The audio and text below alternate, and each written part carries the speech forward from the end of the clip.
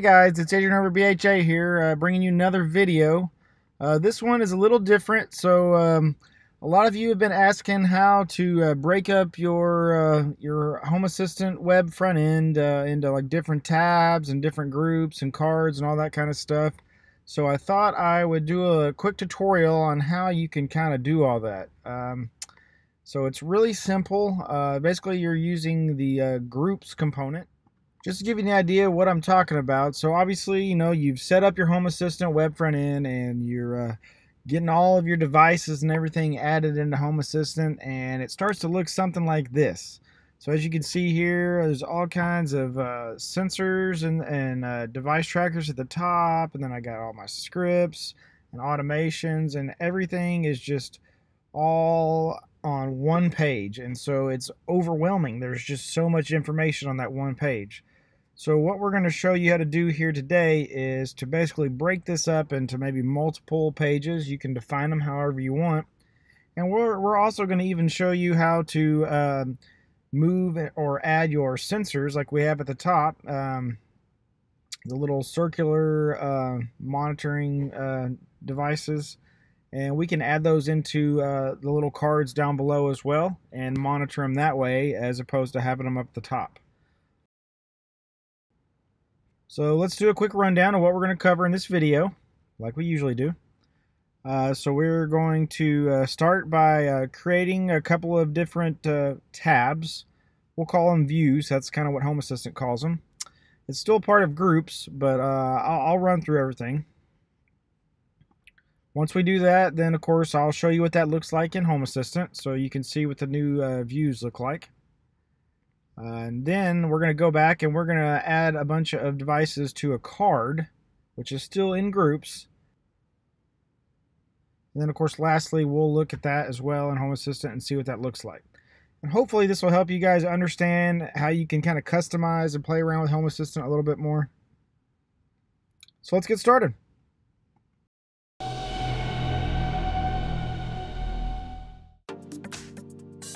So as you can see here, I'm doing this on my new hassio configuration that I've been playing around with. I'm going to start by editing the groups.yaml file. So in your default configuration of Home Assistant, there should be a line down at the bottom that says include and then have groups.yaml. You'll need that line in the configuration, of course, to reference this file so that you can, like I said, create these different tabs and views and everything else. So we're going to create a couple of different groups here, or like I said, these are called views.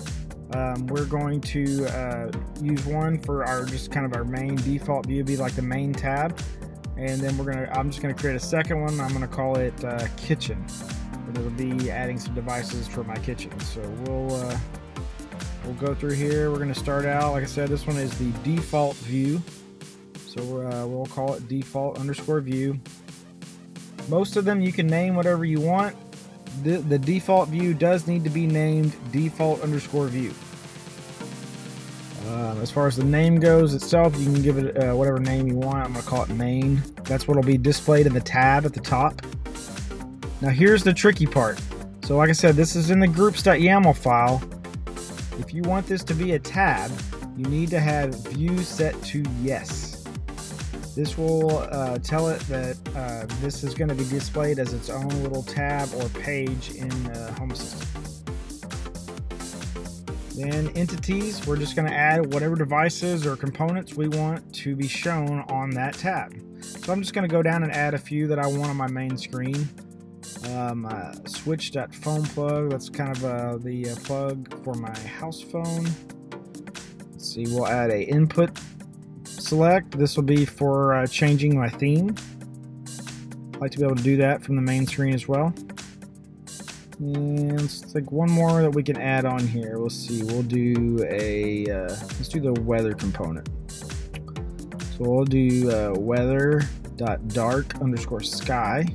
Be my weather component on the main page as well. That's all for right now that I'm going to put on this main page for the sake of this video. So let's go ahead and create a second view. We're going to call this one kitchen_view. And again, the name part of it can be whatever you want. That's what's going to show on your tab at the top. So I'm going to call mine kitchen. The view has to be set to yes for it to be seen as a tab. Entities here, this is what all devices I'm going to add in here. So let's see here. We're going to go in. I'm going to add some lights that I have. So we'll say light.kitchen_lights.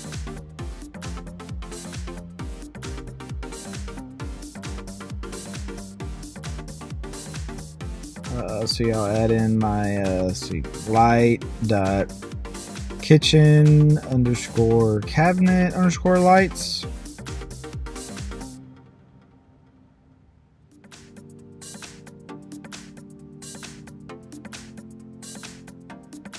And then of course, let's see, lastly we'll add in the switch for my kitchen TV. So we'll say switch.kitchentv.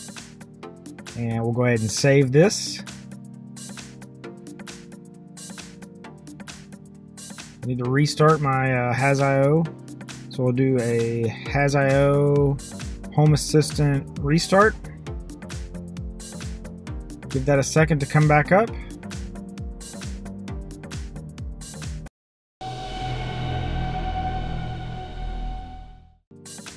Alright, so let's see what that looks like. As you can see here, we're back on my web front end, but not near the number of devices that were there before. So now, as you can see at the top, we got two tabs. We have a main, and we have a kitchen. And those are the devices that we added into those views. Pretty simple, easy to follow, I think. And like I said, the more devices you add in there under those groups, that's what's all going to show up on those tabs. So you can create as many as you want, and they'll show up along the top there as long as you set the view to yes.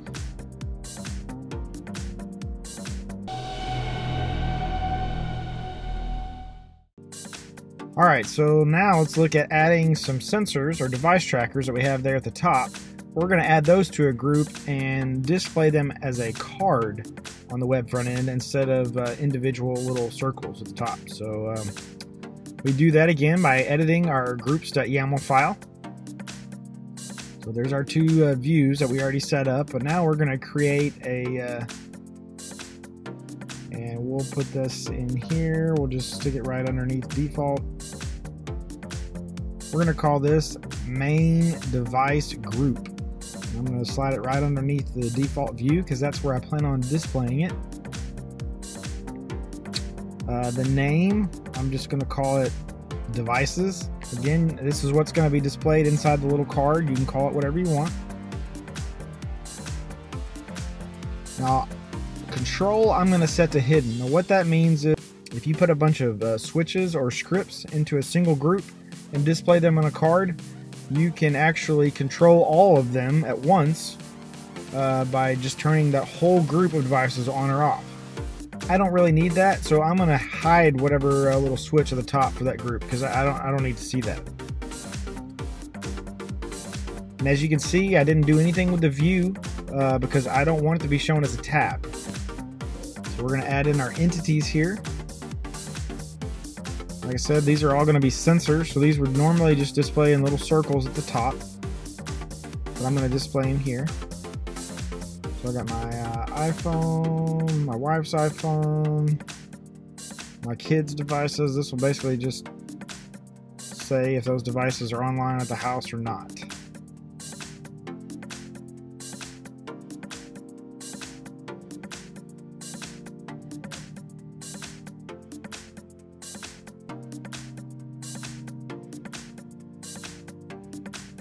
Get all those added in here. And then I'm just going to take this new group that I just created and I'm going to add it on that default view that I have set up at the top. So we'll scroll back up here.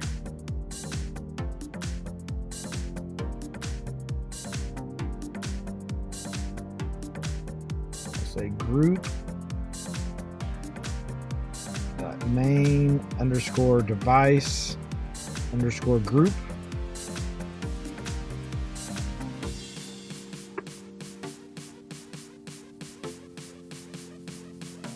Go ahead and save that.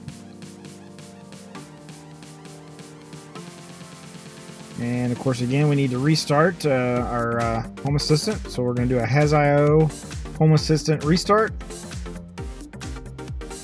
Of course, we'll give that a second to come back online.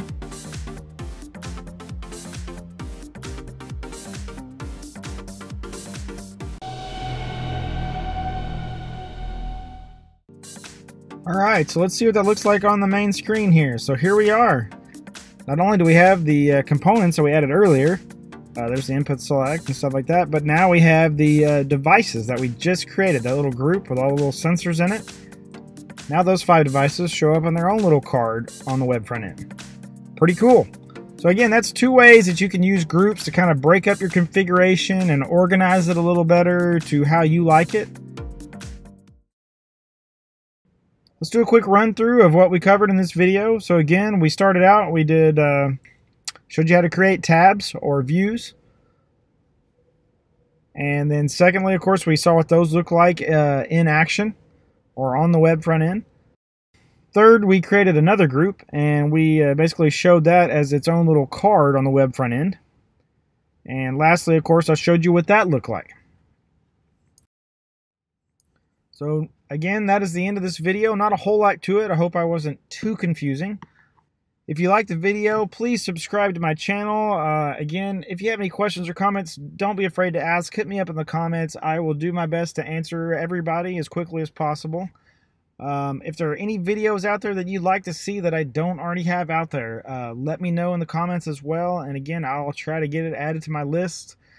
Like I said, I'm trying to get these videos pumped out as quickly as possible, but I mean, I do have a life, so I kind of have to work in the middle of that. But anyway, guys, hope to see you guys around. Thanks. Bye.